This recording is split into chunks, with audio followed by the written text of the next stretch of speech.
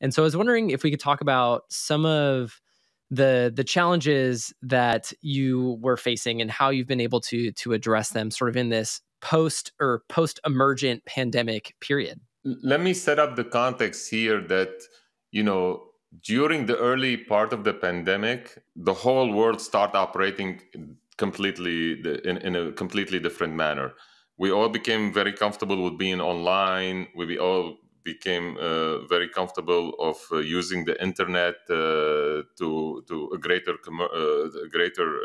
potential, including commerce and including communication and including work. And we start talking about like, hey, maybe in the future we're all going to be working from homes or remotely, or the need for human interaction it can be overcome by using the internet. In fact, we start talking about like, let's optimize everything to match what happens in real life, as a substitute for being in real life. Nobody kind of believed that. But then quarter after quarter, a graph going up in a certain way, after a graph going up a certain way, we started saying like, oh my God, this is going to last forever. This is going to be the new way. You've heard like the new way of we work, the new way we communicate, it's a new world, and so on. And after 2 years, all this new stuff in your head becomes the normal things. And then the pandemic ended, whether it's actually ended on its own or the whole world collectively decided that we're done with this pandemic thingy, it's out. Nobody could have predicted that we come out of the pandemic with complete loss of the momentum all the way to the negative side. Instead of us going like, oh, let's go see how much this momentum of this new way of us working and communicating and dealing with each other will last, we hit a recession. We hit, a conflict in Europe. We hit, people still.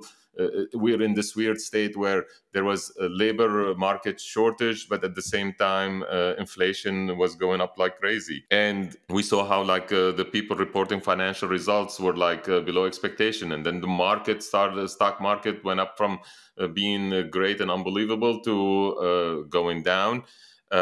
So it was almost like a 180 reversal on many the way that we measured how things have changed. And that was the major challenge that we had to go through. So I think as human beings, the first thing we said, oh, that's an anomaly. That's an outlier. We're going to have a V-shaped recovery kind of deal. You don't believe it. You don't accept it. And then after the Q4 results from many, many companies in our industry, let's see what happened in the Q1 results. Well, guess what? That start reconfirming that this new normal is being replaced quickly by something completely different that we've never seen it before. People start talking about well, let's go back to pre-pandemic conditions. Those pre-pandemic conditions are not there. It's like we're coming from a new reality to a new reality.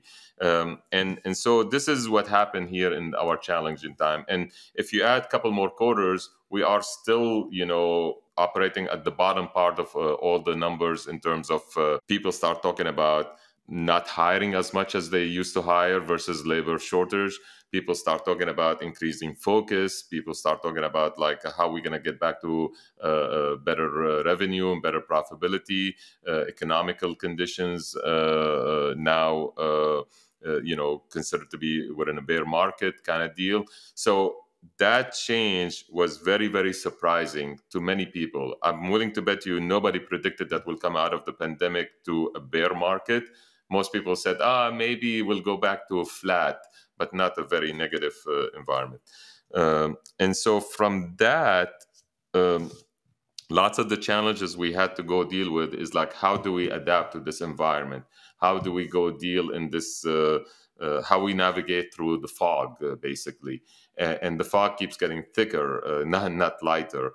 And that's where we are today. We're still navigating through the fog. We're still dealing with it slowly but surely.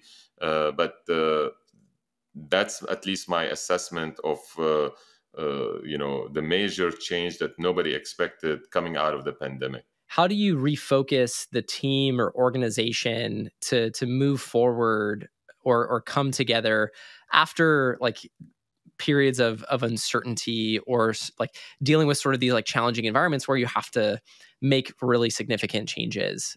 How do you help the team move forward from things like that?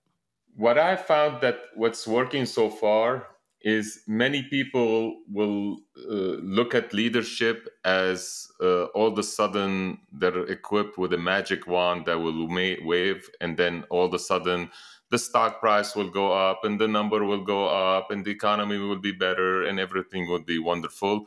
And they start like scrutinizing every decision the leadership makes. And rightly so, right? Because they're in an uncomfortable position. They saw certain things and going in a certain way, and they got comfortable with that, and then all of a sudden, it feels like somebody pulled the rug from underneath them. And the key thing here is to go back and remind everybody that we achieved whatever we achieved in the past because we were a team, not because of somebody made its decision in a certain way, but because we all collectively work well with each other. And that's what we need to do to go through this tough, challenging, and uncharted waters. Is we actually have to come together as a team and work together as a team, and then we will figure it out. Um, and then the second part is you emphasize on resiliency and adaptability, and they go together. And so what that really means, you say like, look, times are tough. They're not going to change overnight. Who's in charge? You or the environment? You or these circumstances? Well, it's you. So you is all of us. Let's get together. Let's figure out like we have to collectively make the determination that we're gonna go through these times, tough times together. So without that, it doesn't matter. Expect that these times going to be tough, and expect expect that all of us need to work well with each other to go through them. Once you achieve that foundation, then you can build on top of that. Is like, what can we do now together differently? What got us here is not what's going to carry us forward. Okay, what are the changes? What are the ideas? How we, time is not going to fix this thing. We're going to fix this thing. So waiting is not an option. And let's go work with that new mindset in place, and then address it. I think for the most of the part is at least Meta, and I'm guessing many other companies, I don't know for sure, are over the hump of like, let's get all the teams to understand that this is a new reality, this is a new challenge, and then we need to put the teams together, and us as a team, as a whole company, we will figure it out together. And I think we're entering the next phase probably in the next 3 months to 6 months, where you're going to see lots of people figuring out how to be more adaptable, how to come up with new ideas, how to come out of the stuff period with different approaches, different technology, different way of thinking.